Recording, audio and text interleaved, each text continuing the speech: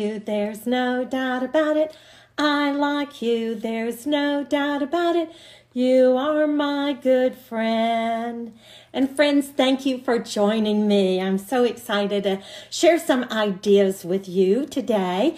And this is going to be kind of an unplugged Dr. Jean. I'm not going to be using any recorded music.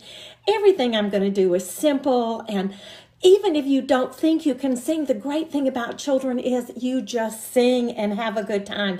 They don't know if you can't sing. And most of the little songs that I'm going to be singing today go to familiar tunes like The Farmer in the Dell, Twinkle, Twinkle, Little Star, If You're Happy and You Know It. Just pick a tune and start singing. They will respond much better if you sing to them than if you tell them what to do. And I have been at this rodeo a long time, and I've used these things through the years. And so I'm just so excited to share these ideas with you. Now, you take these ideas, you use them any way you want. You adapt them, you change them, see what will work for you. Teachers don't steal ideas, they harvest ideas. So I hope you will harvest my ideas today. And transitions are all those little in-between times when things get out of control. And so the ideas I'm going to be sharing with you are for how to start your day, how to grab children's attention, how to get them to clean up, line up, and then just some in-between activities that you can do. So it's always important to get your day started with a song. When you sing, your brain emits endorphins. It just makes you happy. It makes you smile. This is one of my favorite good morning songs.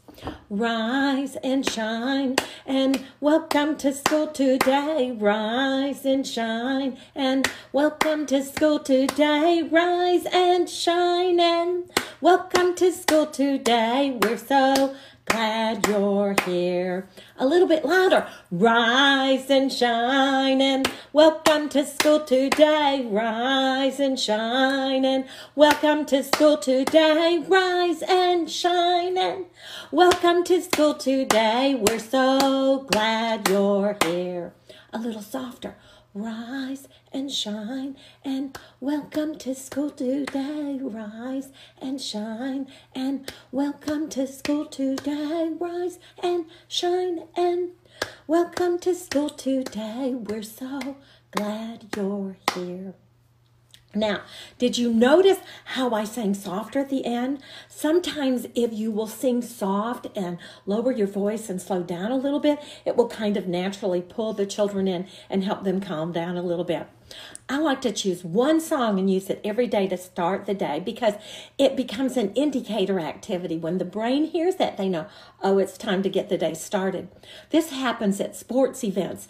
People will be milling around, and the minute they hear the national anthem, you know what they do? They get in their seats and they get ready for the game. Now, another thing you want to do to start your day is you want to greet the children with a handshake. And so one of my favorite handshakes is just the thumb kiss. All the children hold up their thumb, and you go up to each child and you touch their thumb and you go, good morning. What a personal way to connect to them. Another handshake that the kids love is the Spider-Man handshake. So you hold up 4 fingers, they hold up 4 fingers, you intertwine your fingers with theirs. Spiders have 8 wiggly legs, we have 8 wiggly fingers. And you'll find lots of other handshake ideas on my website. Now, a good song to sing to get children to form a circle goes to the tune of Lassie and Laddie. And I just love this song. It works so well with kids. When you want to make a circle and you want them to sit down or play a circle game, you just start singing this song. Oh, we can make a circle, a circle, a circle. Oh, we can make a circle and hold hands right now. Hold hands with a friend, a circle never ends. We can make a circle and hold hands right now. Isn't that better than make a circle and sit down? You see, when you sing, it just lightens your load and their load a little bit too. Now, another way to get children's attention is with some attention grabbers, and I'm going to teach you a few. I would suggest you take one and use it all the time. If you use different ones, it confuses them, but just take one. So choose the one that you like best. The first one I'm going to do is called Tootsie Roll. Tootsie Roll, lollipop. We've been talking. Now let's stop. Do it with me. Tootsie Roll, lollipop. We've been talking. Now let's stop. And you just continue doing that. You might have to do it 5 or 6 times till everybody has joined you. One secret about grabbing children's attention is to use their hands. If they're just looking and listening, you might not catch that. But if you can get them to do something with their little hands, that's going to really help. Here's another attention grabber that you could use. Boys and girls, whenever you hear me say, hocus pocus, I want you to put your focus goggles on and say, everybody focus. Here we go. Hocus pocus, everybody focus. Now, boys and girls, keep your focus goggles on. Look at the front of this book. What do you think this story is about? Or look at this picture. What can you tell me about this animal? If you can get them to do this, you've got a much better chance of them attending to what you want them to look at. And aren't these things better than, shh, be quiet and listen to me? That doesn't work, but these things really do work. Now, another one, this is a little song I like to sing to the tune of the Addams Family. Give me a clap, give me a clap, give me a clap, give me a clap, give me a clap, give me a snap, give me a snap. Now fold your hands and put them down into your lap. And you get their hands just where you want them to be. Another good one to get them sitting down quietly goes to the tune of head, shoulders, knees, and toes. So if you just sing, head, shoulders, knees, and lap, knees, and lap. Head, shoulders, knees, and lap, knees, and lap. Legs are crisscross, applesauce. And my hands are in my lap, lap, lap. Do you see the difference between saying don't do this and don't do this? And these songs are positive redirection. And my hands are in my lap. Sing to them what you want them to do. Another great attention grabber I learned in an inner city school in Atlanta a long time ago. When the teacher wanted the children's attention, she would say, how does my teacher feel about me? And the children would look at her and go, I'm as special can be because my teacher believes in me. Isn't that a positive reaffirmation? Let's try that again. Teacher says, how does my teacher feel about me? And the children will look at you and go, I'm as special can be because my teacher believes in me. I think that a good thing to do with that might be to put it on a poster and put it on your door, and you could refer to it at different times in the day. Now, another good way to get a children's attention is with something called callbacks. I'll say something and then they respond, and you have to teach them these little callbacks. But once they pick it up, you can use it anytime. Hands on top. Everybody stop. So the teacher says, hands on top, and the children look at you and say, everybody stop. I don't know why that works, but there's something about putting their hands on top of their head and looking at you, and you have them right here. And you have to reach them before you can teach them or tell them what you want them to do. Another good attention grabber is macaroni and cheese. Freeze, please. And that kind of makes a fun game to do with the children, that you say macaroni and cheese and they go, freeze, please. And these things are really good for the executive function too, because it helps children develop self-regulation and self-control. Now, a really good one to help get kids centered is this one. Repeat after me, boys and girls. Thumbs up, across the chest, pat on the back, 'cause we're the best. And there's something about when they hug themselves, it centers them and helps them get self-regulation. Let's try that again. Repeat after me. And, these things, y'all, you have to add the magic. You can say, repeat after me, thumbs up across. Listen to the difference. Repeat after me. Thumbs up, across the chest. Pat on the back, 'cause we're the best. because we're the best. And they just can't resist that. They just love doing that and getting into it with you. I also use cheers to help children focus and to engage them. And this one is one of my favorites. It's called the hamburger cheer. So I'll just say, boys and girls, show me your hamburger meat. Make your hamburger. Put it on the skillet. Is it done? Not yet. Is it done? Not yet. Is it done? Well done. And it just kind of pulls them in. The bubblegum cheer. Boys and girls, let's get out our bubblegum. Open it up. Put it in your mouth.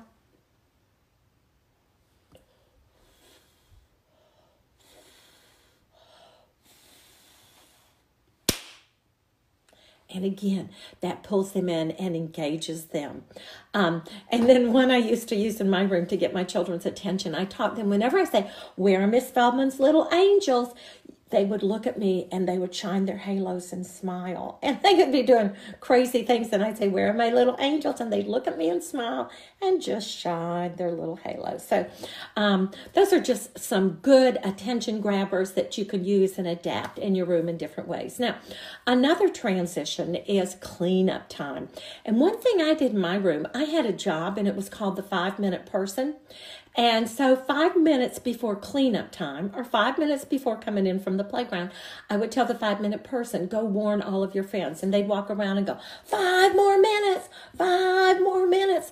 You see, children need time to bring closure to their activities. Just like you and I don't like to be interrupted, they don't either. So that 5-minute person was a good way to warn them before cleanup time. And then I would always sing a song to get them to clean up. Hi ho, it's cleanup time we know. Put the toys away for another day. Hi ho, hi ho, hi ho, hi ho, hi ho. Cleaning up we'll go. Everyone join in the fun. Hi ho, hi ho. And of course, that's the door song. Or you could sing a song to Jingle Bells. Tidy up, put your things away. Tidy up, we're finished for today. Oh, tidy up, put your things away, for we'll get them out again another school day. And you can see, I can't sing, it's okay. Just make up a tune and sing what you want them to do. You'll be able to find all these ideas on my website, drjean.org, drjean.org, and I have lots of other YouTube videos where you can just watch me do handshakes or the cheers or different things like that. So I'm just giving you some little tidbits today, some little morsels and little appetizers that I hope you'll go to my website and check these things out a little bit more. Now, another transition is when it's time to line up, and children and lines do not work well together. But the best thing you can do is line them up as quickly as you can, and a little song works well. Lining up is easy to do. Lining up is easy to do when you take care of only you. When you take care of only you. Feet together, hands by sides. Feet together, hands by sides. We've got spirit, we've got pride. We've got spirit, we've got pride. Sound off, 1, 2. Hit it again, 3, 4. Ready now, 1, 2, 3, 4. Out the door. And it just gave them a chance to get in line and think about where we were going, and it told them to put your hands together by your side. Again, that positive redirection. This one goes to the tune from Gilligan's Island. Lining up it. Well, let me think. Lining up is easy to do when you take care of only you. Feet together, hands by sides. We've got spirit, we've got pride. So you just saw there, I just took another tune and said the same thing to the children. Now, you can also get them ready to go out by playing a game like Boys and Girls. Show me your butterfly wings. They put their hands behind their back and flop their butterfly wings. Or Boys and Girls, show me your bear. Show me your cave. put your bear in the cave. And if you can get them to put their hands behind their backs, then the rest of their body's going to probably do what you want it to do. Another one I used to use all the time was hips and lips. Boys and girls, show me your hips and your lips. You don't have to tell them to strut. They'll just figure that out all on their own. Now, I've got some little props that I wanted to share with you that I will often use in the classroom for some different transitions.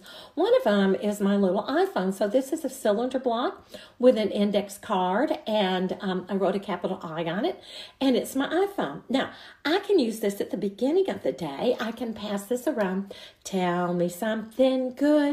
And I pass it around, and they each say a sentence starting with I, like, I am happy to be here today, or I want to play in the blocks. It just gives them something to anticipate about the day. Some of you who work in faith-based schools could use this for I am thankful for. You could also use this at the end of the day. You pass it around, and they each say something that they did during the day that they learned, or something that they did that made them feel proud. So just gives them a chance to speak and to listen to others. Now, another little prop I wanted to share with you is what I call a brain toy. Sometimes when you do your large group activities, the children's hands get a little bit fidgety and they can't keep their hands to themselves. So you get a little shoebox and write brain toys on it, and then you just get some old socks and put knots in them. And for children who have a hard time keeping their hands still, invite them to get a brain toy. Would you like to get a brain toy? And they can just hold it and fiddle with it. Now, I don't like brain toys that are too cute, because then they focus on the toy and not on you. But a lot of experts say that if some children need something like this to calm them down a little bit, and it could be something, even just like a little pipe cleaner that they can twist it around a little bit. Now, another thing I wanted to share with you for like circle time, these are things that I call sitter spots, and they're just circles cut out of fun foam or felt. You could write the children's names, or the older children could decorate their own.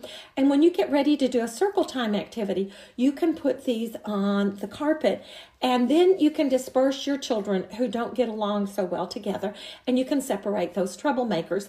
These are also good like for independent reading time. They can get their sitter spot and find a place, or you and your friend get your sitter spots and you can work on a puzzle together. It gives them a defined area to work in. I have another little prop that I like to use for transitions. This is what I call a happy chappy. It's just chapstick with an aroma in it. And let's say I want to get the children quiet for a story. I can take my little happy chappy, and those that are sitting quietly, I can say, you get a happy chappy, and you get a happy chappy. I could use this at lineup. Isn't this better than giving out stickers or things like that? And sometimes if everybody's doing the wrong thing and you can find one child doing the right thing, you can sing, if you don't know what to do, look at George. If you don't know what to do, look at George. He will show you what to do so you can do it too.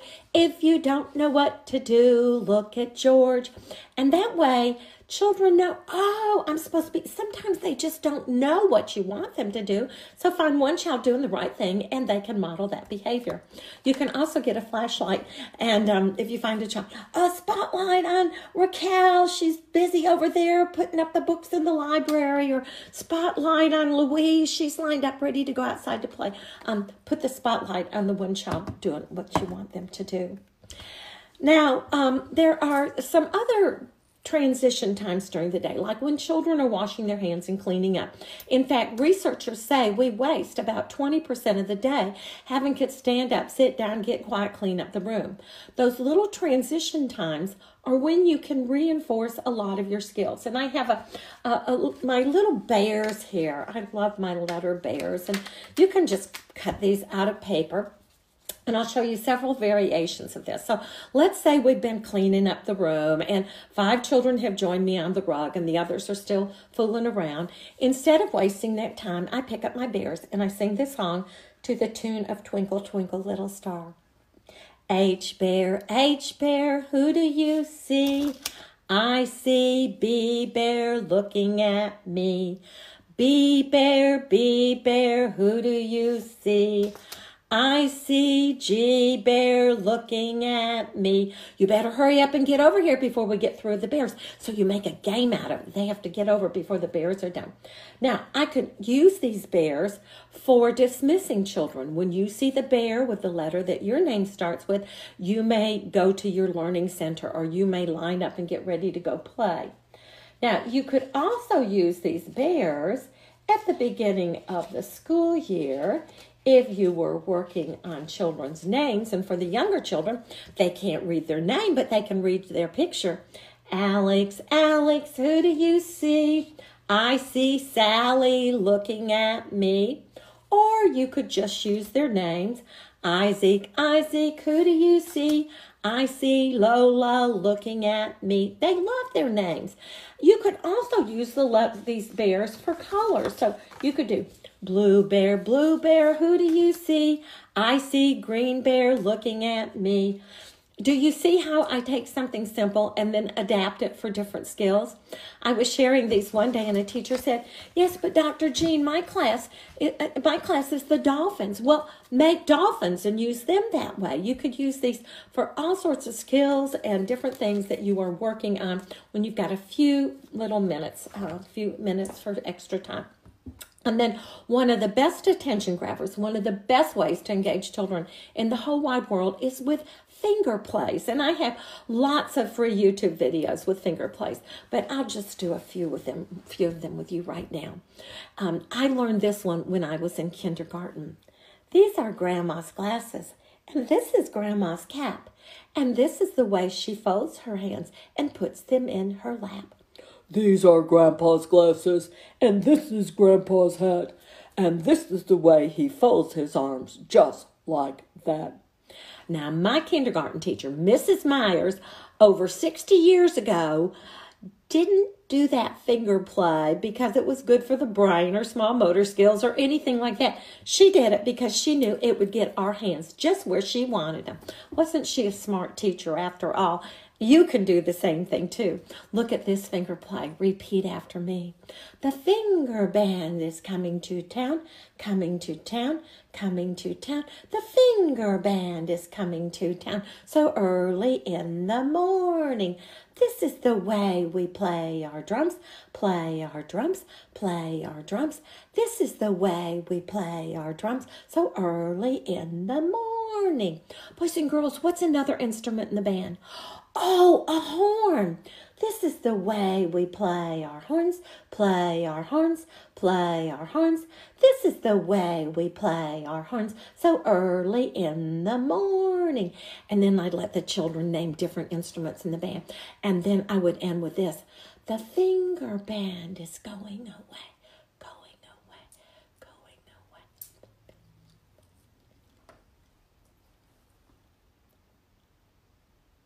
And you could hear a pin drop in my classroom when I did that. Even young children love these finger plays work with your toddlers on up through the primary grades. This is one of the first ones I did with my granddaughter. Show me your turtle. Here is a turtle. He lives in his shell. He likes his home very well. When he gets hungry, he comes out to sleep. When he gets hungry, he comes out to eat. Then he goes back into his house to sleep. Shh, shh. She couldn't talk when she was 16 months old, but she could go. And this one is one of my, I just love finger plays. They're just so good for oral language and small motor skills. And, children are spending so much time in front of a screen. I think the importance of these transitions is just looking them in the eyes and being a real person with them. A couple of weeks ago, I was at a school and a little boy came up and poked me and he said, "You're real? You're real?" Because they'd only seen me on the screen before. And so, what an opportunity you have just to connect with these children. Well, let's do this one. Show me your little girl. This little girl is ready for bed. On the pillow she lays her head. Wrap the covers around her tight. That's the way she spends the night. Morning comes, she opens her eyes. Off with a toss the covers fly. She jumps out of bed. She's hungry. Let's give her some breakfast. Brush her teeth, comb her hair, get her clothes on her. Don't forget her backpack. Now she's ready and on her way to work and play at school all day. Show me your little boy. This little boy is ready for me. And y'all, they will just be totally engaged and mesmerized with some of these little finger plays. Well, a good thing to do with the finger plays, I would take one each week. You'll find these on my website. Put it on an index card. Whenever you want to get the kids quiet, whenever you want to engage them, do the finger play all week long. At the end of the week, glue it on an index card, punch a hole in it, put it on a book read. The next week, do another finger play. The next week, another one. If you would do a finger play every week from now until June, you're going to have a whole ring full of rhymes. And you know what? These are going to be in your brain forever. And when you're in the nursing home with me, we can say these together with each other. I don't know if this ever happens to you, but sometimes when I'm with a group of children and I think, oh, I need to do a finger play or I need to do a song or nursery rhyme, my mind goes blank. Well, this idea might help you too. What you do is you get a little gift bag and you cut out some CDs, just some little cardboard circles. And on the backs of the circles, you write the words to your finger plays or nursery rhymes or songs. And you put these in the bag. And when you can't think of anything to do, or maybe you've got a few extra minutes while the kids are cleaning up the room, you go up to one child and you say, here's a quarter. Put a quarter in the jukebox and pull out a song or a rhyme or a finger play. And you'll always have something to do with the children. Another teacher told me that she put her songs and finger plays on lollipops and kept these in a can, and when they needed an activity, they could pull this out and do it with the children. Well, one more transition, one more time. At the end of the day, it's nice to bring the group back together and bring closure to your day and talk about what a good day we had and review all the things they've learned and let them tell you their favorite thing. They could turn to a partner and do partner share and each tell their favorite thing that they did at school. Another thing I like to do, I have these little brain tickets that you can run off. There's the pattern on my website. And at the end of the day, they tell me something that they knew that they learned and they get a brain ticket.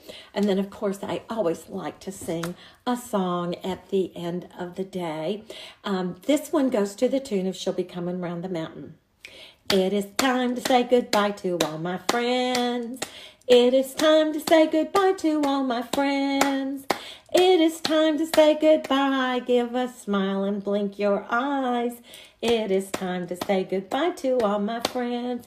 Goodbye, friends. Yeehaw! So that was a great goodbye song that we sang, and it got everybody perky. There's another one that I like to sing. It's called May There Always Be Sunshine. In fact, one teacher told me that they ended their day by holding hands and singing the song and moving back and forth. And she said it could be a really stressful day, but it always ended on a positive note with this song. May there always be sunshine. May there always be blue skies. May there always be children. May there always be you. May there always be stories. May there always be music. May there always be teachers to care for you. May there always be sunshine. May there always be blue skies. May there always be teachers as special as you. Thank you for being my friends. I hope you'll visit my website and Blogspot. You can watch this video again if you forget some of the tunes. I have lots of other things for free that you'll find on my blog, drjeanandfriends.blogspot.com, and my website, drjean.org. So take care. God bless. Bye now.